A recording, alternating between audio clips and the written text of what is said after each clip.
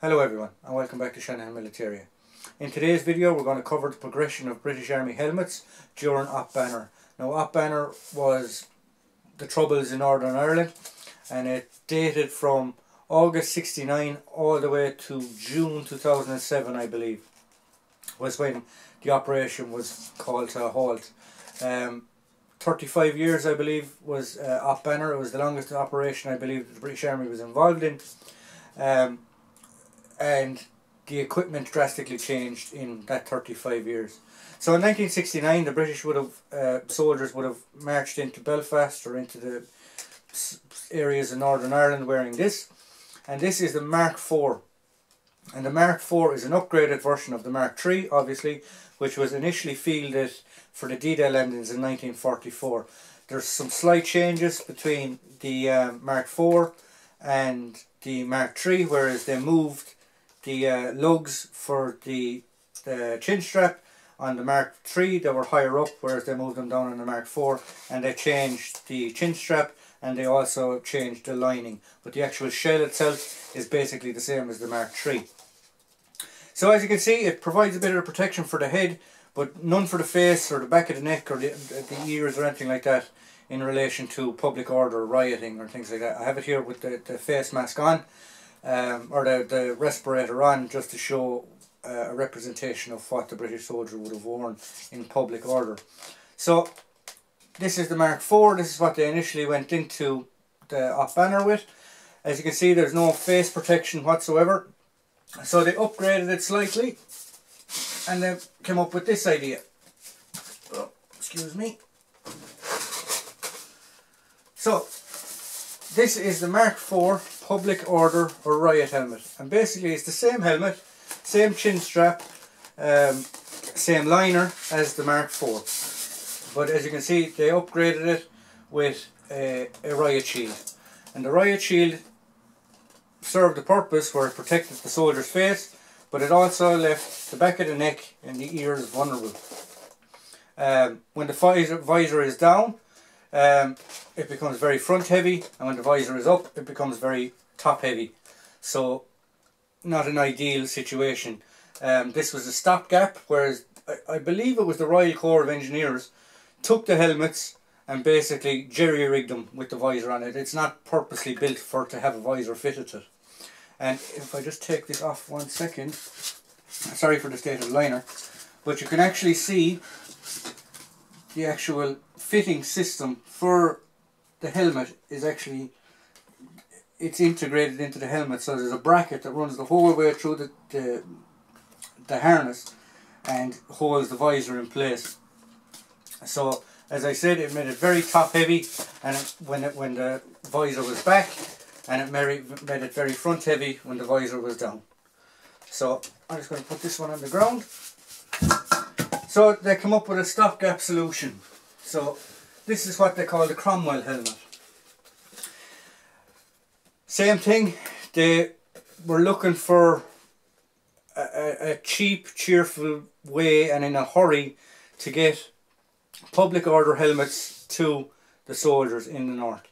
So what they did was they jerry-rigged, which is basically a motorbike helmet with a riot shield visor on the front of it. Now, as you can see, it protects the ears and protects the back of the neck to a certain degree. But same thing, when the chin strap is, or the visor is back, it makes it very heavy on the back of the head. And when the visor is down, it's actually a better fit, or it doesn't draw it down as much as the Mark IV did. Side effect, or an initial problem with these, is they're not ballistic, so therefore for blast injuries, for gunshots and stuff like that, the helmet is as much use as a chocolate teapot. So on one side it's good for riots, on the other side it's not very good for ballistic protection. So let's put this down here again. So what they did was, at the time they were trying to upgrade helmets as well. They were trying to upgrade all equipment. They had just returned back from the Falklands, where they would have had the Mark IV, and and they found the helmet very lacking. So they initially adopted, they're very rare to come by, and they're very expensive when you do see them. It's called the Internal Security Northern Ireland helmet. And what it basically was a ballistic helmet that looked like a parachute Mark 6 helmet with a visor on the front of it. And it had what looked like a World War II dispatch rider's chin strap. So that was an intern helmet. Very, very short-lived. The soldiers didn't find it comfortable, especially with this big chin strap underneath them. And it also ran into the problem of logistics. The helmets had to be sent away to the engineers to be adapted and upgraded, be it the Mark IV or be it the Cromwell helmet.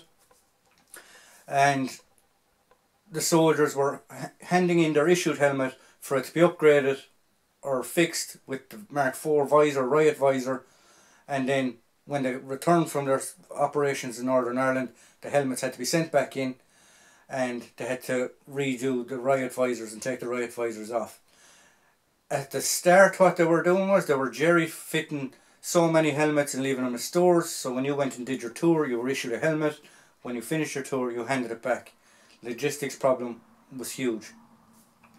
So then they come up with the Mark 6 helmet. The Mark 6 helmet was it's a nylon helmet.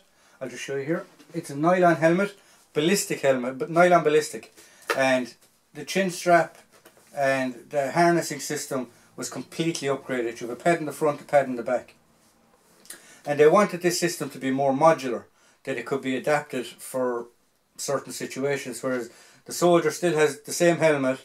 It's quick to fix and it's quick to turn into a public order helmet. So then they come up with this item.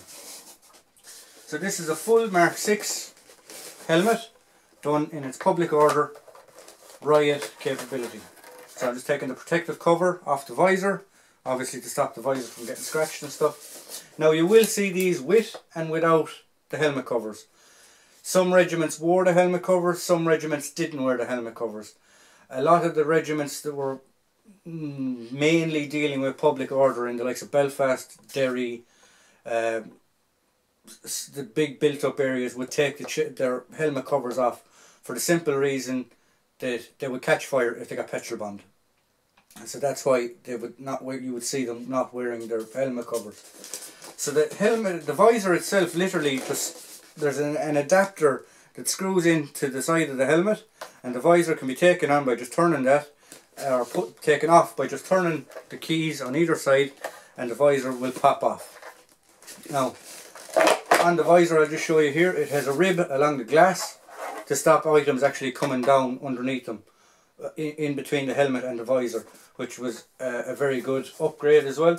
The helmet itself is a 3-point harness, so it obviously makes it more comfortable on the wearer's head, but it also came with what's called a nib guard, and that's to protect the neck, and that's hard nylon with a wire woven underneath it that the soldier could shape it whatever way he wanted it. Also detachable.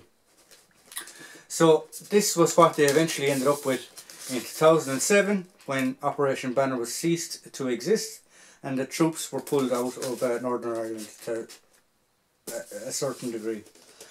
So we went from the Mark IV to the Mark VI.